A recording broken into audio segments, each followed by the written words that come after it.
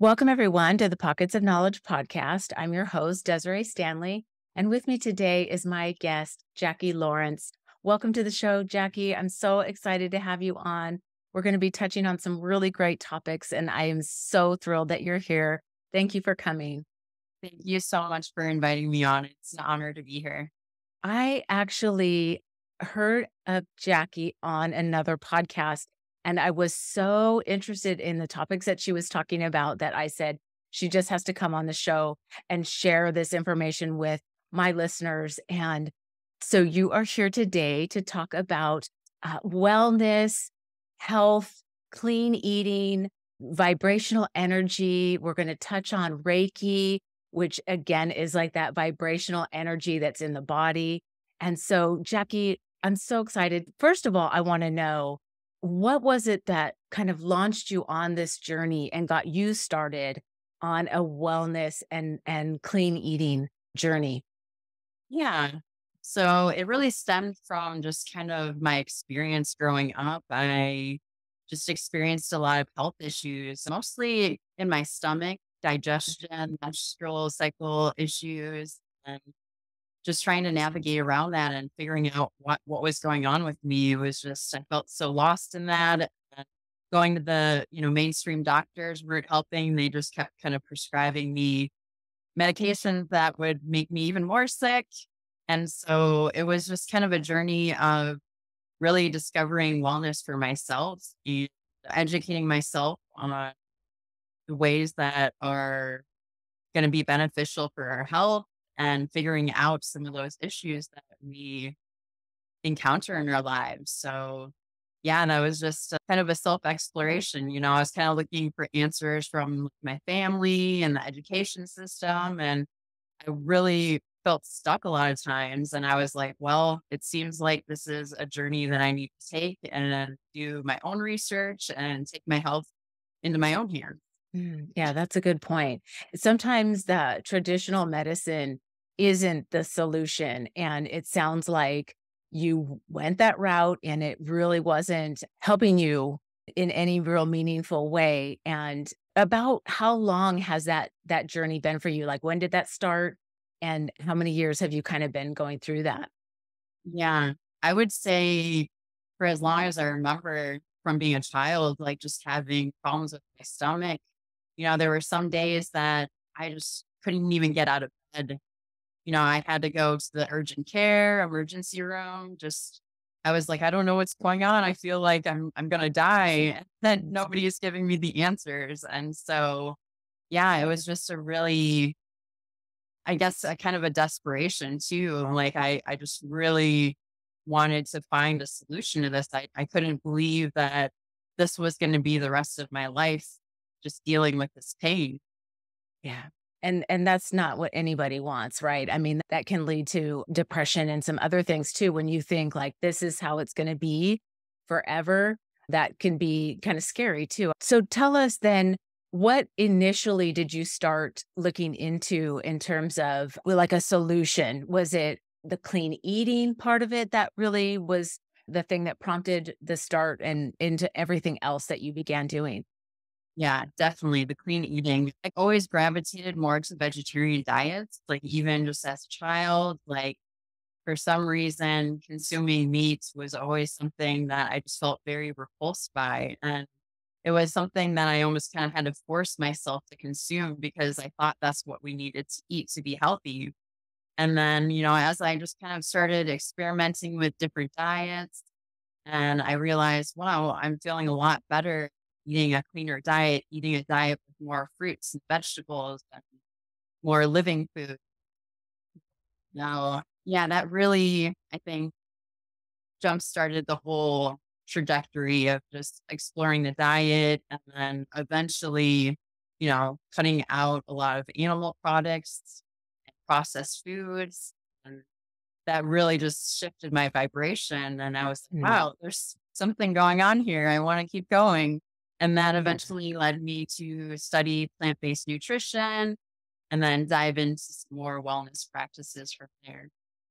Yeah, and that's something that I think a lot of people are really starting to see is how beneficial that living diet is, like the fruits and the vegetables and things that are raw and not overcooked and certainly not processed, really does make a difference in how our body works with that food, right?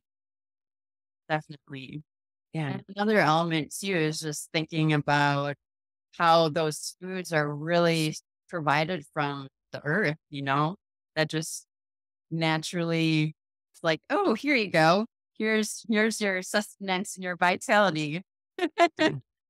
Yeah. So once you kind of got that started, you said you really could feel a shift in how your body was feeling. And talk to us a little bit about that. Like what kind of began happening after that point? You obviously started feeling better because of the foods that you were eating. Yeah, I felt just a huge shift in my energy. Whereas before, I always kind of felt a little bit lethargic or tired. It seemed like I was tired a lot.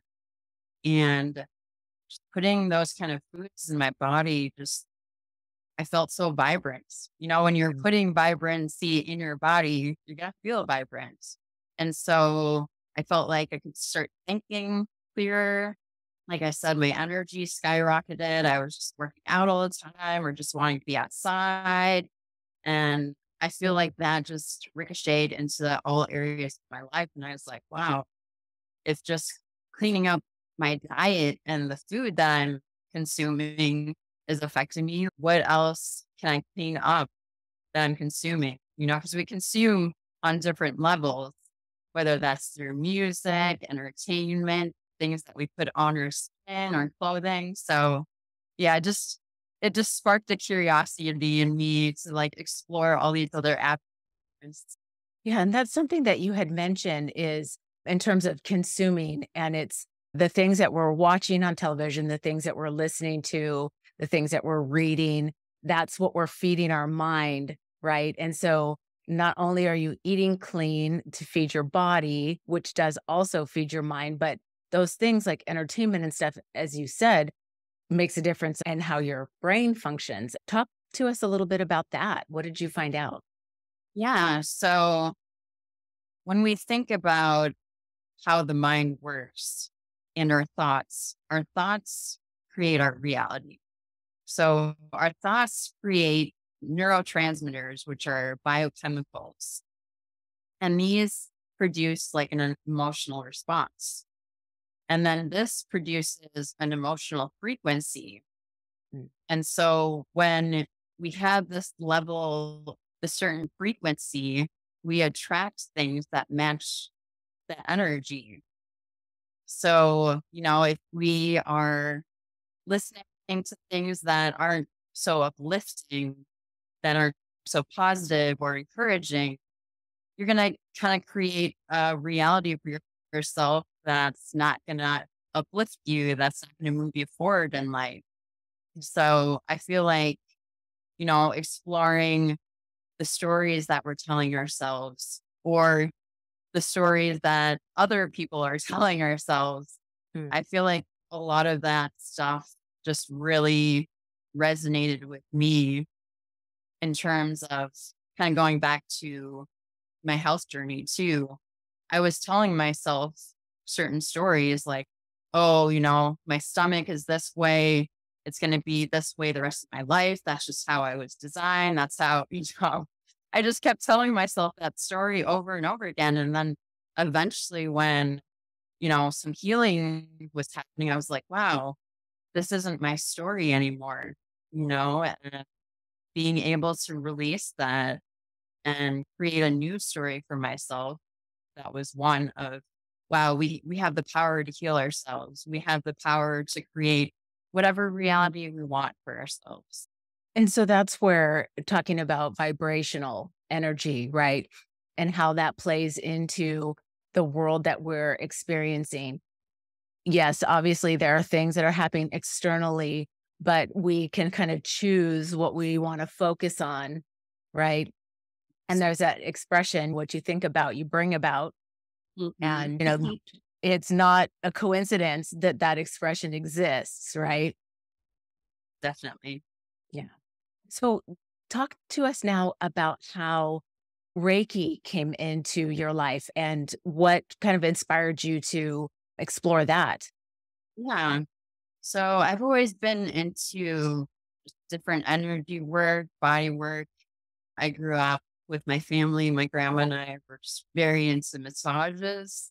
That was a huge healing tool for us. And learning more, I'll talk a little bit more about this later too, about human design and learning that I explore the world through my hands. When I heard that, I was like, oh, wow, that really clicks for me because I really like to use my hands to heal. Mm. And so I was just exploring different modalities of that. And I was like, well, I know I'm really into energy work and massage. What else can I do to empower and like healing and facilitate healing for others? And so I do have some friends that were into Reiki. And after going and experiencing some sessions myself, I was like, oh, this is a very interesting tool. I'd like to explore this more. And so I just took some classes and then got my certification. And I've been just practicing on myself and my partner and my plants. And So, so, yeah, I just feel like it's a very powerful tool. Kind of reminds me of like what Jesus was doing. People know laying of the hands and stuff like that, and how powerful our hands can be to heal ourselves.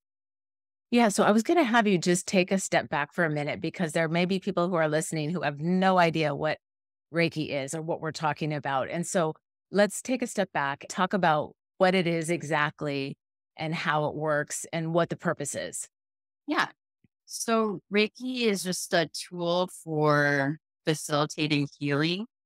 Generally, somebody kind of taps into source energy, universal love energy, and kind of channels that through their body and facilitates healing for someone. Now, we're not necessarily healing someone, we're facilitating the possibility of healing for that person, for them doing the healing, if that makes sense. It does. And so you're talking about working with your hands and you like a healing energy that you're assisting the person to do the healing for themselves. And so what exactly is happening? Energy in the body, as we know, if you've done any kind of studying on, chi energy and that sort of thing, this talking about energy that flows through the body and sometimes it can be trapped in places. And so talk to us a little bit about that and like how we maybe get that moving and or released. Yeah. So, usually during a session, you do a protection of the space, you pull in the energy, and then you use your hands to kind of facilitate the flow of the energy. And so this could be, directly placing your hands on someone, could be just, hovering your hands over someone. You can also do it through distance too. And with more advanced levels, you can also use like symbology with that too. There's different symbols for distance healing, things like that. So yeah, the person generally is just kind of laying down, relaxing, closing their eyes, and you're just kind of facilitating the session with them. You do kind of an assessment to just get a sense of what they're going through.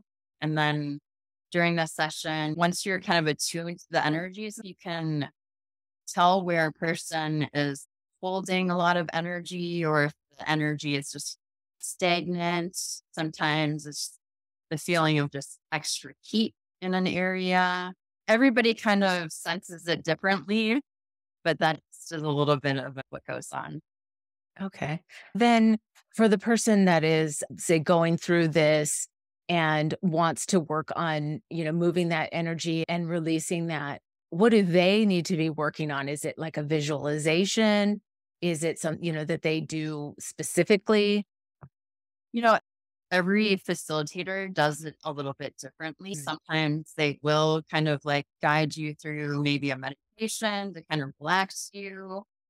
But really, the person is just kind of like focusing on their breath. And if they want healing in a certain area, kind of calling that guidance into that area. You talked a little bit with me about how faith is a big part in healing. And you just mentioned earlier a little bit about Jesus with laying of the hands for healing. And so tell us a little bit more about that. How do you feel like faith has a lot to do with the healing process?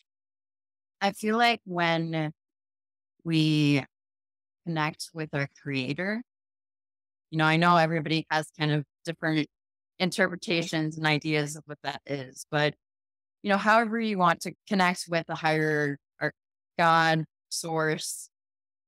But when you have that connection, I feel like it just really gives you that resiliency and fortitude to move through anything in your life, just knowing that God has your back always. God wants the best for all of us. And even through challenges of our life, they might seem like, oh, why am I experiencing this? Why am I going through this? And, we don't really understand the big picture of things. But when we have that faith that everything that's happening to us is for our greater good, I think that kind of attitude and mental fortitude just really helps you through anything in life. Yeah. And you just mentioned something when something is happening to you, it's really for you. And I think that that reframing sometimes is really important in how you can approach something when you think, is this happening for me? And what benefit is it for me that I can grow from this or learn from this? Or, is this sort of launching me in a new direction? And I think that that kind of reframing in your mindset makes a big difference, right? Yes, Yeah. definitely. I think Awesome. that also touches on the vibration that you want to be when you want to attract good things in your life. You need to be having good things in your mind. Yeah. Yeah. The attitude of gratitude. That's another expression that, has been around for a long time. Because really, when you're thinking about the good things that you have in your life and you're thankful for those things in your life, it's like you're attracting more of those things because you're projecting it. You're telling the universe this is what I want in my life. Yeah. I'm thankful for what I have. I appreciate all that I have at whatever level it is. Even just I'm thankful for the house I have that covers me and protects me, or the shoes I get to wear today, big or small. It doesn't matter. Yeah, It's just being thankful, right? definitely. Let's talk a little bit more about the clean eating side of things. And where did you find some of the information that kind of helped you determine that that was really a direction that you wanted to go? And you did mention something about for yourself, just even it felt kind of weird to eat animal protein. And so it sounds like for you, it just was more of a natural thing. But for somebody who's maybe like trying to discover what's a good direction to go for eating, is there, resources that they could find? Yeah, there's a lot of resources. I'm just trying to think of what the best resource would be. I really like to watch a lot of nutritionfacts.org. He just is very up to date on the research and really dives into studies, kind of breaks things down. So I feel like that's a really great resource. Dr. Michael Greger, he also wrote a book, How Not to Die, which I Hmm. feel is a great book for people to read too, just to understand a little bit more about plants, because a lot of us didn't grow up learning about different sources of plants and what their makeup is and food combination and all of that. And so I feel like, doing a little research and kind of seeing what some of the scientific studies are behind that too can encourage you to be like, okay, I feel a little bit more confident in trying some of this stuff.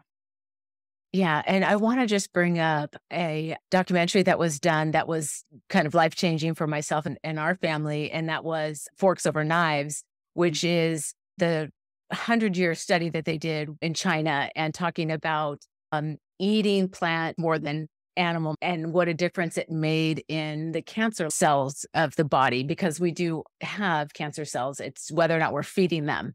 And that was a huge thing for us watching that documentary. But I will for sure include the resources that you just named in the show notes so people can look those up, because I think that anybody who's kind of curious about what can I eat that's going to give me energy and be healthy, they want to have as many resources as possible to make sure that they understand what they're getting, because I think people are so confused about how much protein we need to have and where we need to get that protein from, right? And so having those resources, I think, are super beneficial. So thank you for sharing those.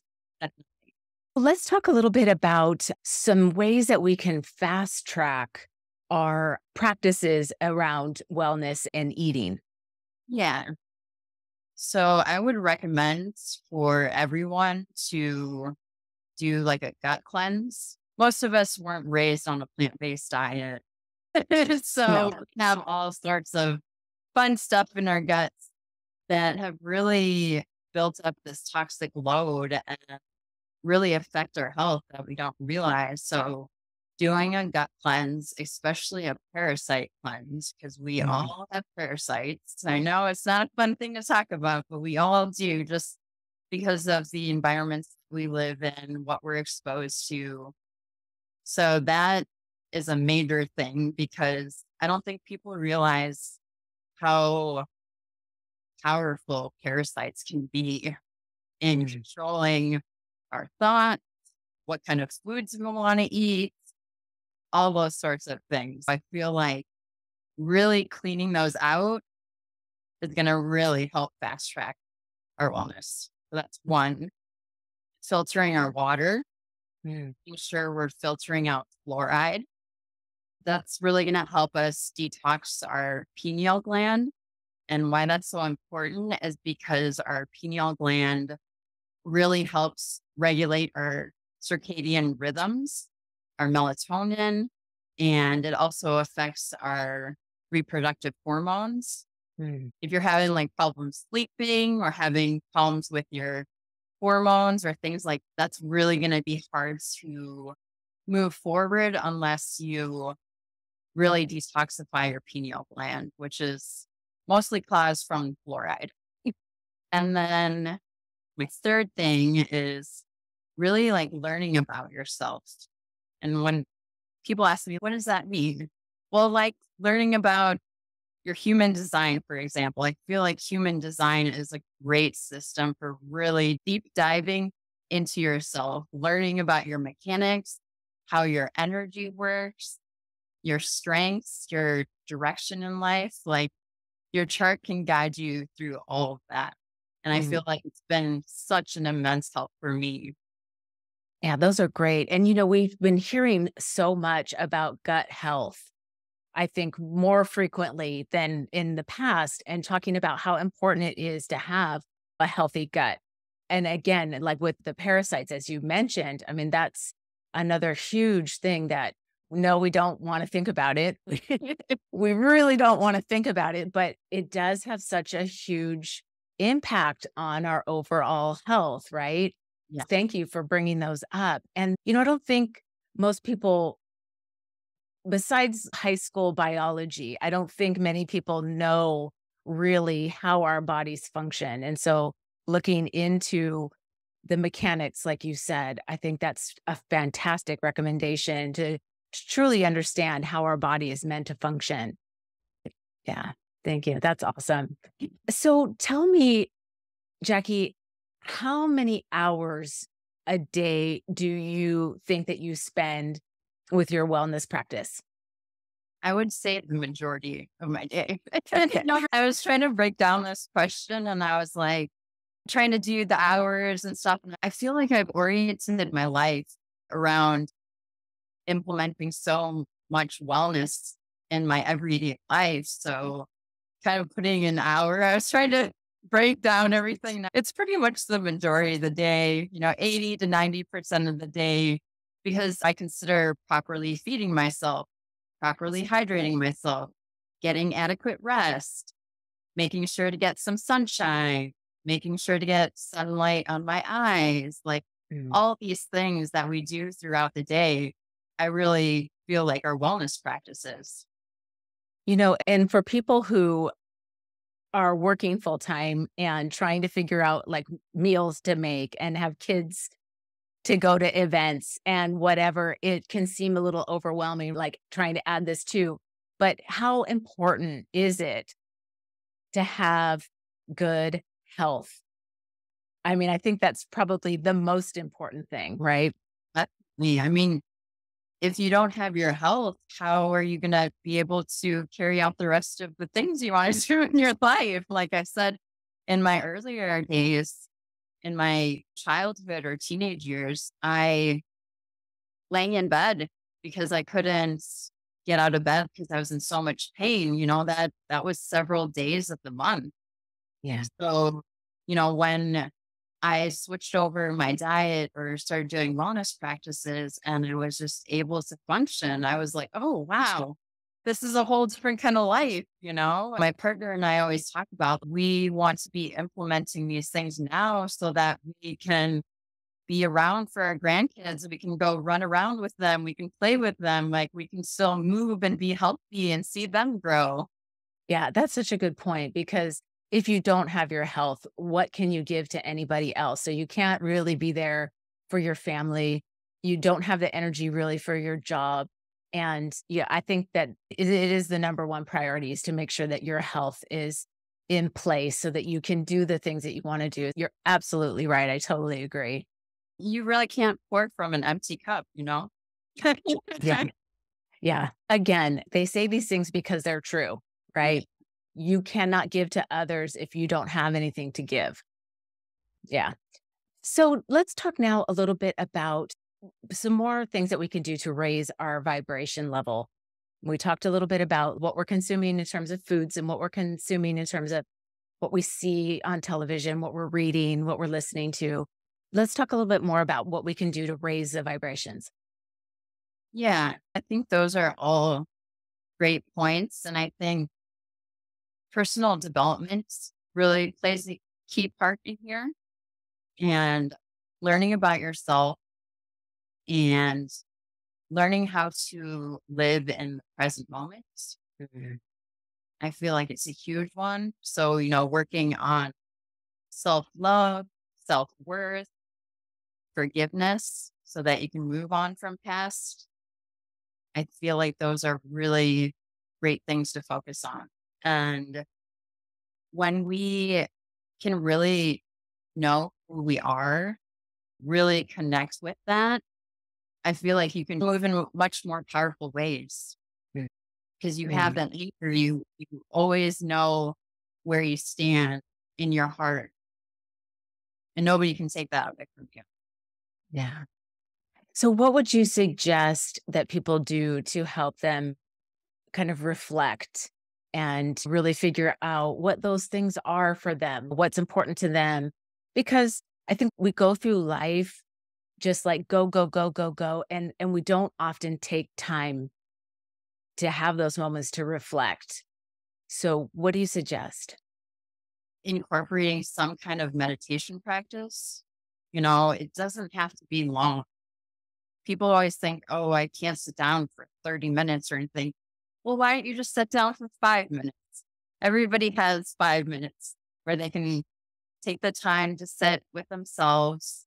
Maybe that means sitting in silence. Maybe that's guided meditation, whatever it feels like it resonates with you. But really taking time for yourself because you can't really separate yourself from all the external things that are happening if you don't take that time for yourself.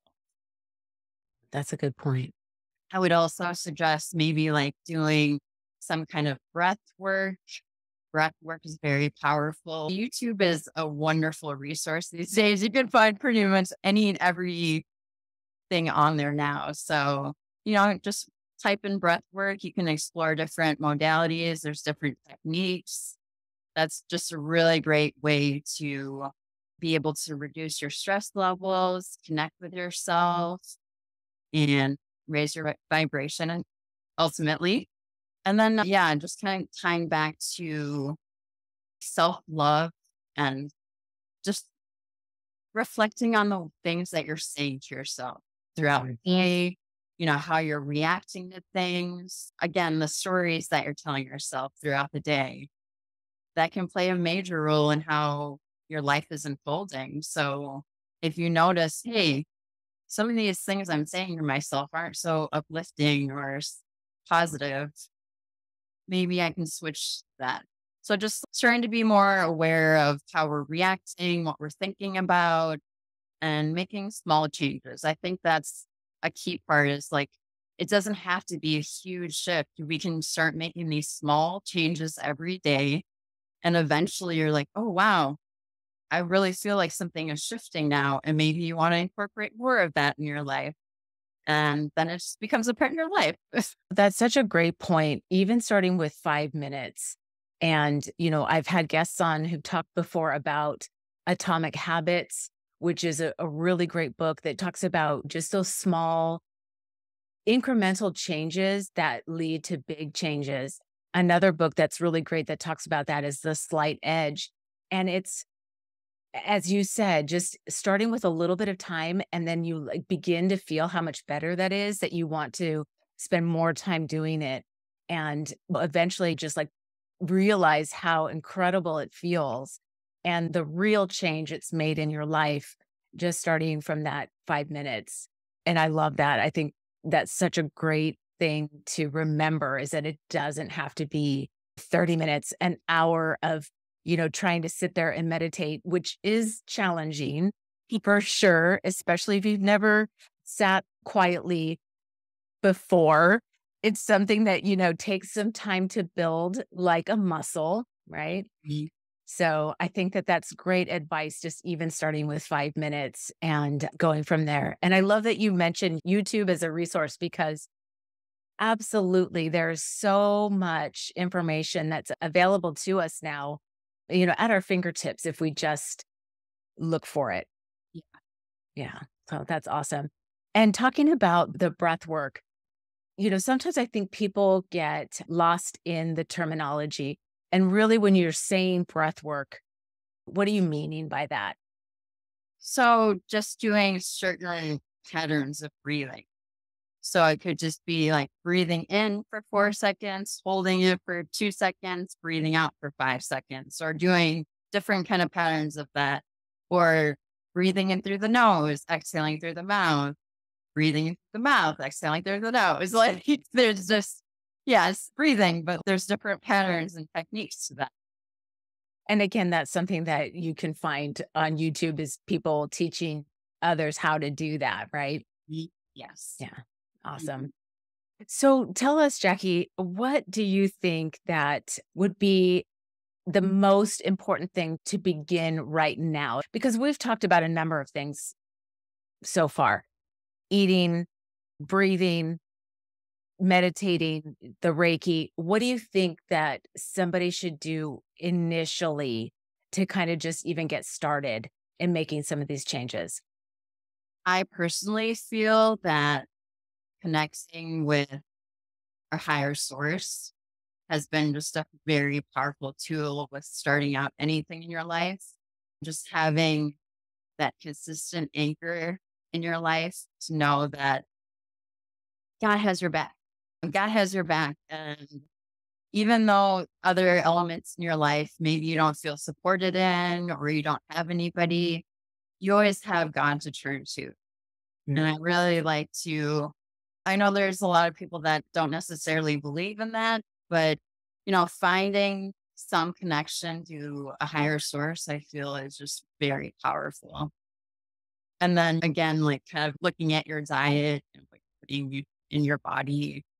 When I say diet, I'm not just referring to food, but it's by that for everybody. I think just like bringing awareness to our lives, what we're doing, what we're implementing, what we're putting into our bodies, in our minds, in our souls. So it really is a whole shift. One change leads to another Yeah. in a way too. So when you start to make some changes in this area, it rolls over into other areas of your life and your body and your existence. Mhm. Definitely. So Jackie, tell us now, what tools would you say that we can use to maximize our potential? I would say, so kind of jumping off the meditation part, prayer and intention, Mm, really focusing our attention on what we want in our lives and not giving energy to the things that we don't want, which can be very easy to do. mhm. Again, moving more towards like plant based living, more alkaline lifestyle. I kind of like to refer to it as superfoods, sun foods. Those are great things to utilize. Breath work again, visualization. I don't know if we've really dived into that, but tying back into like the power of our minds and the things that we think about. So when we can purposely create a vision for ourselves and consistently tap into that vision paired with the emotions that you feel when you are experiencing that vision, Mm. I feel like that can manifest things into our lives way faster. And we don't often know when or how things are going to come into our lives. But when we have that consistency with our vision, I feel like that's just very powerful tool for maximizing whatever you want in your life. Again, the self talk and self love. I feel that's like a very important thing to tie into how powerful our hearts are. I don't know if you've looked into the electromagnetic field of our hearts, but it's the strongest organ for radiating kind of field in our body. And so I feel like when we have such a strong love and connection to ourselves and our hearts and the visions that we hold, that's a great way to maximize our potential. I love that. You touched on quite a few things that I think are so great. Number one, you did mention alkaline diet. And I want to bring that back up for a second because what they have found is how important it is for us to have a diet that's away from the acid, right? And that end of the spectrum of the pH level and more to the alkaline. Can you share with us maybe some types of foods that are more alkaline? Yeah. So the majority of fruits and vegetables are alkaline. There's some debates in the field over the specifics of which fruits and veggies are, but in general, fruits and vegetables tend to be alkaline. If you just think about the effects that it has on our body and our energy, foods that are more acid producing tend to digest slower, kind of make us not feel as energetic, make us not feel as like alive, as vibrant. I feel like watermelon is a great one. Cucumbers, those two are some of my favorites to like play with. Yeah, just in general, fruits, grapes, melons are really great too. That's great. Thank you for sharing those. Just to kind of give a point of reference for people. I mean, some of it is a little bit common sense, right? We can see what something's maybe more acidic than something else. And so the pH level is going to be different, right? But Yeah. just, for a point of reference, I think that that was helpful. And talking again about the heart and the energy, and you mentioned electromagnetic and the energy coming from the heart. And so talk to us a little bit more about that in terms of what that does and how that has a role in how we feel and the energy that we're putting off to others. I like to say that we are beings of love. Our purpose here is to love and be loved, or at least that's how I feel about myself. And so when we can really attune to our heart and really know the guidance that is there, that can create just such a ripple effect in our life. They say that you're more likely, if you have a neighbor that's happy or just more positive, it increases your chances of being happy or cheerful like 60% or something like that.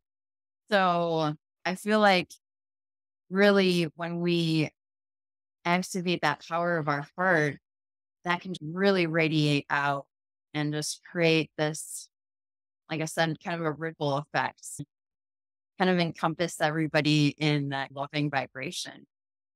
Thank you for sharing that, talking about what effect it has on our immediate neighbors, affects our communities, which affects the state, which affects the country, which affects the world, really. And it just starts with us and it starts with each of us. And so I think that's a huge point to remember is what effect that we can have because we, I think, can often feel very small and like we have no effect on what's happening in the world when we do have so much more power than we think we do. Yes. Yeah. And but we are all individually working on that for ourselves. Like, imagine how that affects the collective consciousness. Yeah, for sure. Well, I have so enjoyed our conversation, Jackie. Thank you again for sharing this information with us. And I always like to ask my guests if there's any books that they've read or are reading that they'd like to suggest that the listeners check out, or if there's any podcasts that you want to suggest. I'd love for you to share those with us now. Yeah. I actually have a few books with me here that I'm currently kind of studying and looking at. So this is The Subtle Body. I don't know if you can see that with the light reflection by Cindy Dale. And it's an encyclopedia of your energetic anatomy. So it just kind of goes through different energetic systems, different traditions, and just it's a tool for like helping you to learn more about your energetic body, which I don't think a lot of people are really aware of. No, I don't think so. Thank you for sharing that. And I'll be sure to include the title and author in the show notes so listeners can check that out. That's a fantastic suggestion. Thank you. Yeah. And then I do have a book that I'm reading on my Audible, The Quantum Human by Karen Curry Parker. So if Mhm. you want to dive into human design and learn more about that, she is a great resource, Karen Curry Parker for human design. She's talking about kind of some of the shifts that are happening in our internal hardware.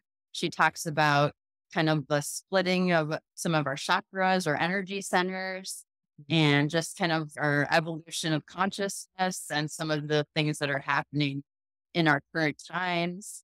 So if you kind of want some guidance around that, that's a great book to look into.